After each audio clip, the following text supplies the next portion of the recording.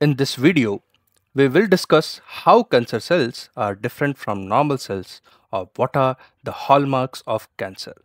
Please don't forget to like and subscribe. First of all, cancer is a disease caused by mutations.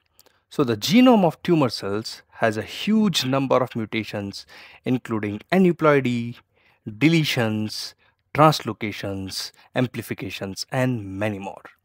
The extent of the mutations is such that sometimes a very large part of the chromosomes are shattered completely and they are rejoined, restitched again in a completely random manner. This whole phenomenon is called as chromothripsis. Secondly, cancer is a disease having uncontrolled cellular proliferation, where the genes of cell cycle acceleration, the proto-oncogenes, are not stopping because of gain of function mutations. On the other hand, the genes that stop the cell cycle, called as tumor suppressors, are not working because of loss of function mutations. One more thing these mutations are doing is disabling the pathways of cell death, making the cancer cells immune to cell death. Finally, the overexpression of enzyme telomerase makes the cancer cells immortal. So the second hallmark is uncontrolled cellular proliferation, evasion from cell death, and immortalization. Here we will make an interesting observation. Since the cell cycle happening in cancer cells is abnormal without having any proper checking of the integrity of genome, that is why each round of cell cycle keeps piling up new mutations, which further makes the second hallmark of uncontrolled cellular proliferation, evasion from cell death, and immortalization stronger and stronger. The third hallmark of the tumor cells is they don't follow the rule of contact inhibition. That means they don't stop dividing when they come into contact with other cells like normal cells do. Normal cells follow contact inhibition because they want to create a properly structured tissue. But cancer cells neglect it completely to keep dividing, piling up, and making tumors. Because of the huge number of mutations, tumor cells are synthesizing many faulty and misfolded proteins, which alter the stress response of the cells.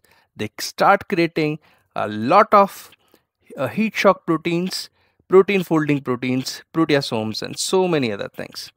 In the situation of very high proliferation, tumor cells need to synthesize a great number of macromolecules. And to fulfill this demand, they rewire the metabolic path. One of the prominent examples is they route the glucose metabolism mainly toward glycolysis to produce energy and to use the glycolytic intermediates for macromolecular biosynthesis. This phenomenon is called as Warburg effect. So the fourth hallmark of cancer is altered metabolism and stress response. So yeah, cancer cells have uncontrolled proliferation and capacity to alter the metabolism. But they cannot go forever like this because they need nutrients that are going to come from blood. To fulfill this requirement, they develop the capability to recruit new blood vessels, and this process is called as angiogenesis, which is the next hallmark of cancer. Great, now blood is here, so other cells also have an invitation to enter into the tumor from the bloodstream. Cancer cells, immune cells, and many other cells constitute the next hallmark of cancer, that is tumor heterogeneity and formation of complex tumor microenvironment. This microenvironment contains so many cells other than cancer cells which help the tumor growth by secreting growth factors. One of the very special cell types present in tumors is cancer stem cells. They are very less in number but have amazing properties of drug resistance, immune evasion, and most important of all, that is capability to generate whole tumors. This complex tumor environment is a double-edged sword for a tumor because the incoming inflammatory cells can help the cell proliferation and tumor growth by secreting the growth factors, but on the other side, the cytotoxic T cells and natural killer cells can kill the cancer cells. To deal with this danger, tumor cells have the next hallmark, which is following various paths of immune evasion. One of the most important mechanisms is that the tumor microenvironment somehow manages to induce the expression of inhibitory receptors like PD1, CTLA4, TIM3, and TIGIT, etc. on T cells.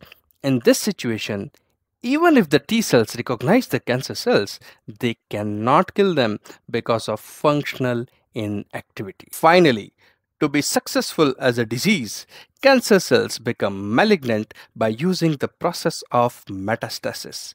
They leave the confinements of the local tissue and invade the nearby tissues to spread the tumors. One of the cellular mechanisms to achieve metastasis is called as epithelial mesenchymal transition or EMT, where cancer cells lose their epithelial properties and gain mesenchymal properties to invade other tissues by entering into the blood vessels. So again, we are going to have an interesting observation here that angiogenesis is bringing some problematic immune cells but opening the path of metastasis while supplying the nutritions.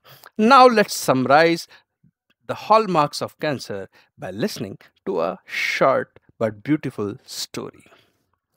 Imagine there was a group of normal cells living their life peacefully.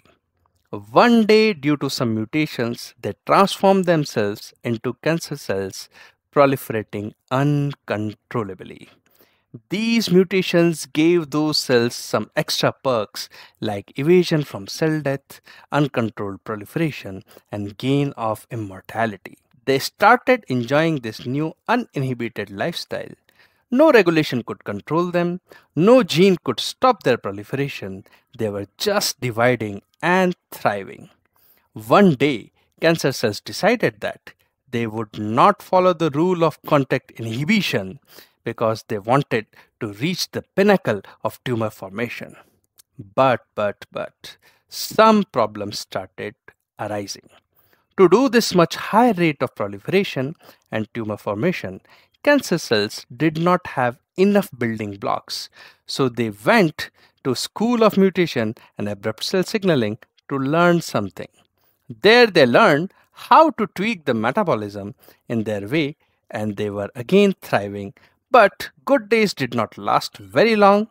Cancer cells had everything at their disposal, but they started feeling suffocated due to lack of oxygen and nutrients.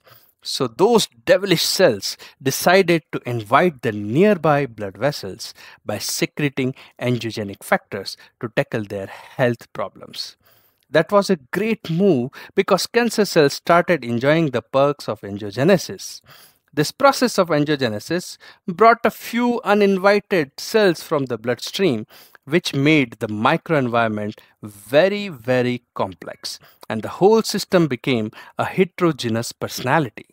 Cancer cells found a win in this also because many of these uninvited cells help the tumor growth by secreting cytokines and growth factors.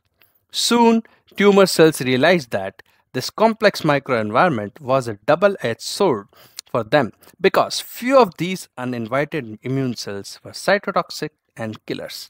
But till now, the cancer cells have become so devil that they found the methods to evade this immune response and induce the expression of inhibitory receptors in the cytotoxic cells. Now, after winning nearly every battle, cancer cells were proud but not content. They decided to leave their territory and invaded nearby areas to bring chaos and death by using the mechanism of EMT and metastasis. They were successful in this conquest also, but they forgot that ultimately they are a disease and there is nothing to be proud of in being a disease. So guys, you have seen that all the hallmarks of cancer are associated with each other as well as to the success of cancer as a disease. I hope you have enjoyed the video. If yes, please like and subscribe. I have created a detailed introductory course on cancer biology, which includes a detailed discussion of all these hallmarks. It contains separate sections on cancer as an infectious disease, oncogenes, tumor suppressor genes, abrupt signaling pathways, metastasis, different molecular mechanisms, therapeutics, and a few techniques related to cancer biology. If you wish to access this course, please write to me at bionerdcentral@gmail.com. Thank you guys. Thank you very much.